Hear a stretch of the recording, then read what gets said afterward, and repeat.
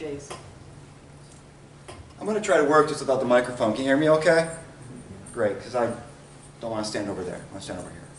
So this topic is extremely, it's a little embarrassing in its simplicity, right? It's not something that anybody could see. And a lot of the methodology, you know, the most interesting findings often are those right in front of us that we never really recognize or notice until we do, and then we go, oh my God, they're all over the place, right? And it relates to this idea of the customer is always right, except unless the customer is black. And the phrase the customer is always right goes back to 1901, a gentleman named Harry Gordon Selfridge, who revolutionized the way in which department stores and shopping were done.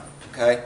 And the idea of the customer always is right is in many ways obviously wrong, right? I mean, the customers, anybody ever worked in retail before, you've had that customer, you know who it is, who was not right.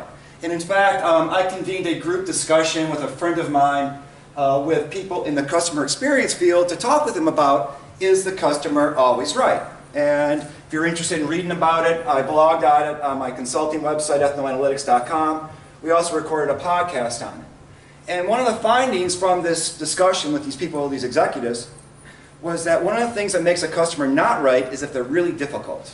If they are problematic in any kind of way that can negate their status as being customer. Okay? The idea that being a customer, while privileged status infers certain rights and responsibilities of that customer to behave in a certain kind of way, on a sliding scale, if you have a customer that's really, really high paying, you're going to put up with a little bit more or a lot more, versus other customers which, you know, are not as valuable. And so this paper or this presentation is about simply how is a person seeable as being a customer. When going forward on this, the simple definition of customer, just doing what my students do and Googling that, would produce a person or organization that buys goods or services from a store or business. So it's a status that exists through action. You go to do something or intend to do something, you automatically possess this category, this status as being customer. On my LinkedIn, I went and asked the question, I need some feedback for a presentation coming up. How would you define what is a customer? And I got a range of responses from people I know in my LinkedIn network.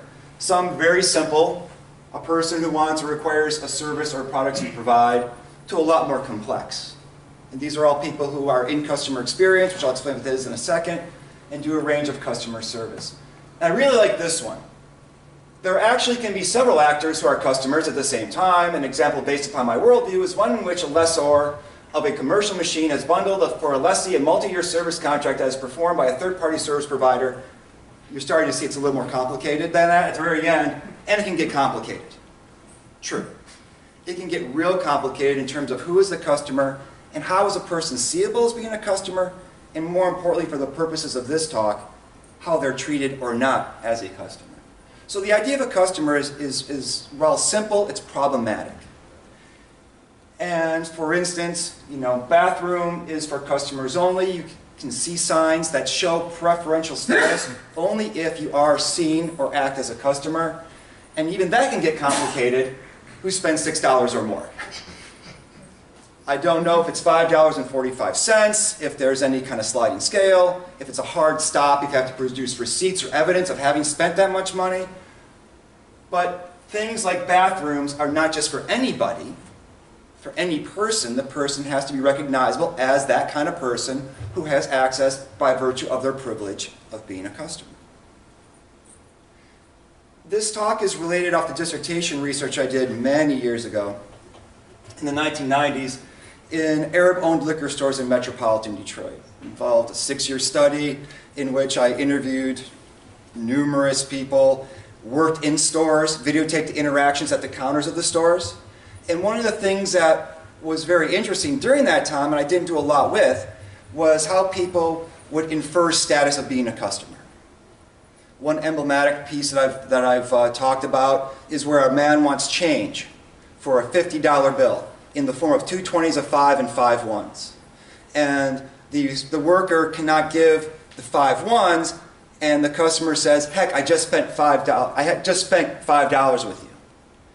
Not only saying you should have money, but I am a customer, inferring that status of I spent money here, therefore you should treat me in a particular kind of way. This was an African-American customer and an Arab liquor store owner. And it did start to define how relationships are built across a counter in these stores, but also destroyed across a counter as well in these interactional moments. Currently, I've been doing this research project on CX professionals, customer experience professionals, working through, not employed by, but facilitating my research through the Customer Experience Professionals Association. Also attending a range of industry events. Also myself putting on events for people in the industry and blogging and contributing to ongoing discussions on LinkedIn and various other kinds of web forums. And the idea here is to understand what is this thing of customer experience, right? And how does sociology and social science fit within it? Simply put, customer experience is the totality of business operations, processes, and practices that can directly and indirectly impact the experience of the customer. So it's everything. If you think about this conference, customer experience can extend from when you left your home to come here, to getting your badge, to attending conferences, to bathrooms, to everything, to the app, the totality of everything that you've experienced. The focus is on this idea of the voice of the customer, understanding who the customer is from their own perspective and their own words. And designing those experiences with the customer in mind, especially in terms of empathy. I want to hook on that term here for a second, because it's the issue of empathy which right now in experience design, which is really central. Understanding the feelings, the position, the sentiment of customers, users, patients, employees, etc. But as we'll talk about, what if you can't have empathy with the person because you don't identify them as like you, but other? And furthermore, not as customer, but somebody else. So on the spectrum from other to alike, we can situate it as an us versus them kind of proposition. This is something that I developed called pronoun progression, where in my dissertation work, and also work on software development teams, when people position themselves as us and them with great social distance, the likelihood for interpreting simple everyday acts, as Ann talked about, as being suspect, dangerous, problematic, need of correction, increases, versus if people see themselves as alike, that social distance decreases, the ability to work together increases because, in no small part, the ability to give the benefit of the doubt for any kind of act that's done, even no matter how objectionable, exists, which facilitates smoother interactions, right?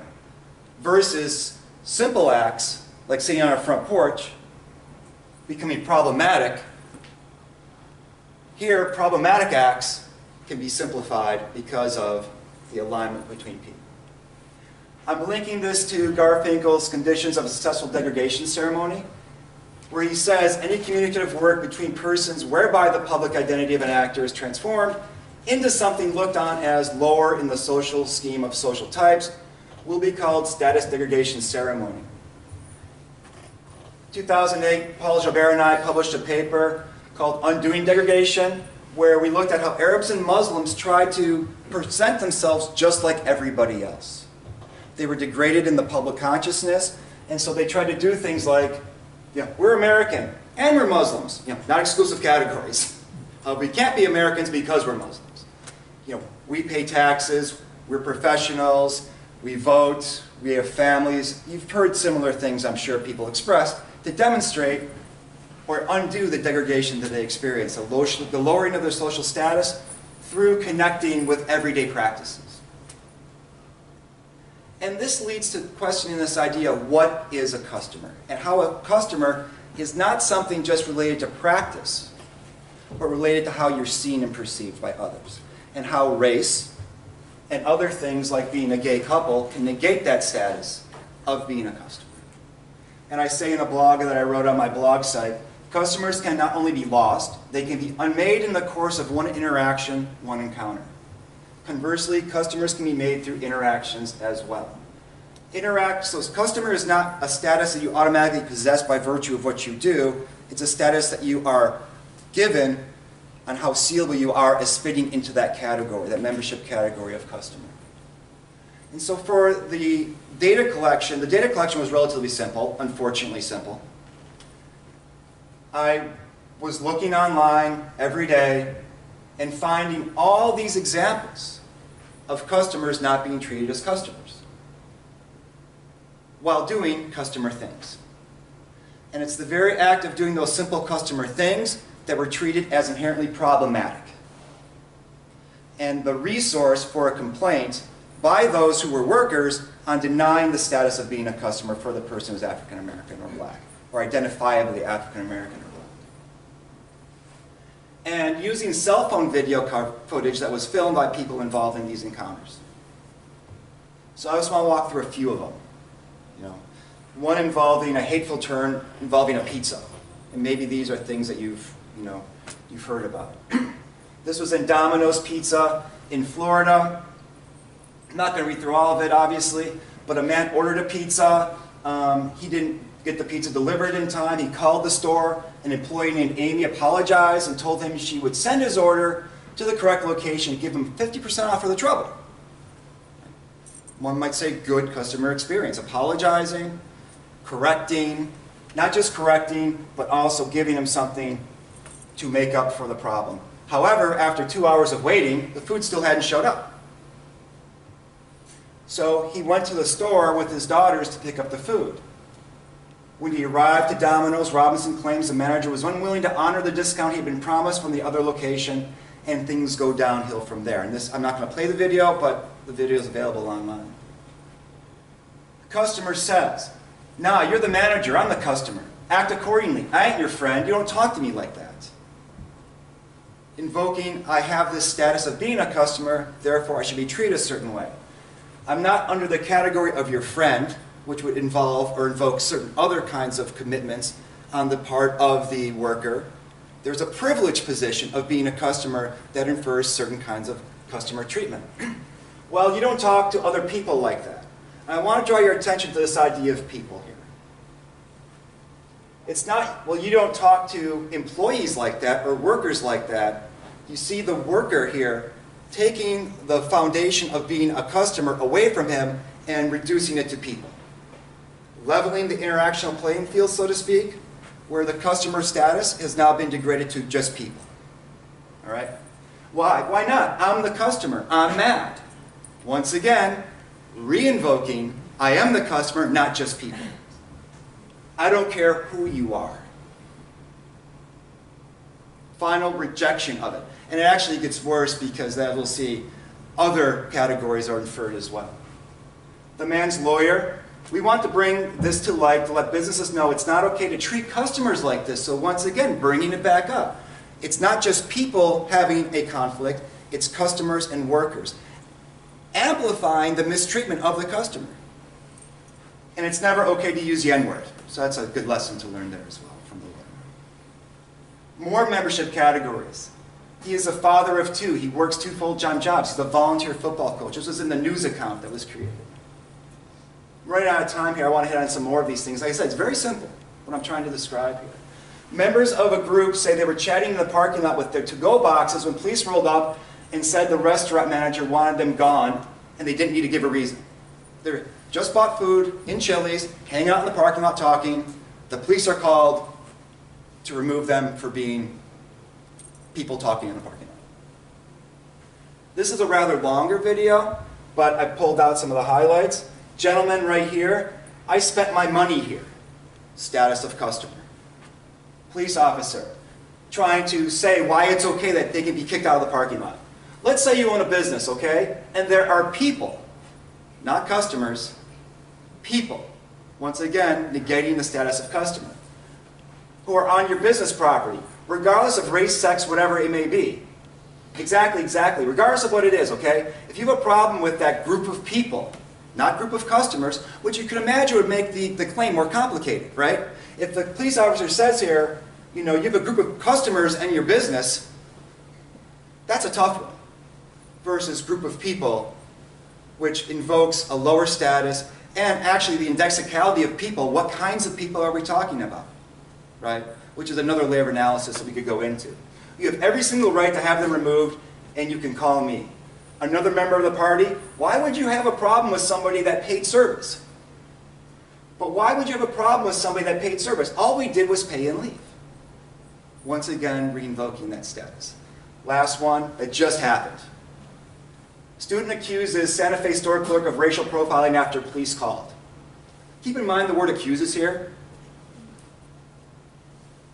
They said I was sketchy because I picked stuff up, put stuff back. Which is what a customer does. A customer can pick stuff up, look at it, and put it back. That very same act is treated as problematic because of, why? Because he's being arrogant, because he's black. I want to thank her for saving us the trouble of trying to infer her motivation here. That's helpful. It's like, thank you for saying what you really meant. So this is problematic, not because he's a customer, but because he's not a customer in black. And so the upshot of this, to finalize, the social deconstruction of being a customer. Customers can be made and unmade during the course of an encounter. Evidence in membership categories used and inferred. Mundane acts take on different significances when performed by those who are not seen as congruent with the membership category. You're not customer, you're black. Race can be treated as a breach in customer service encounters. What did the customers do to result in this treatment? They were black. And that's it. And no longer seen as legitimate, but as suspect. And as with any degradation ceremony, the degradation can be challenged through reference to practice and reclaiming of status. And this is what, when we looked at the degradation ceremony of Arabs and Muslims, it was in printed material, in the media, in which people were invoking status of being like everybody else. Here we have interactionally, in that moment, where the worker is denying status of customer by virtue of the customer doing nothing other than being customer, right? That the customers re-invoke their status. And sometimes other statuses as well. There's one I didn't go into where a man was talking about how much money he makes and how much money he's spending. This was in Sausalito, where his daughter, they were kicked out because his daughters were trying on clothes. Customer stuff. But the very act of customer stuff, when viewed through the lens of race in everyday life, becomes not customer stuff. It becomes other stuff. And other stuff that's not privileged in the same kind of way. And the thing that really comes to my mind here is the... right, well there we go, right?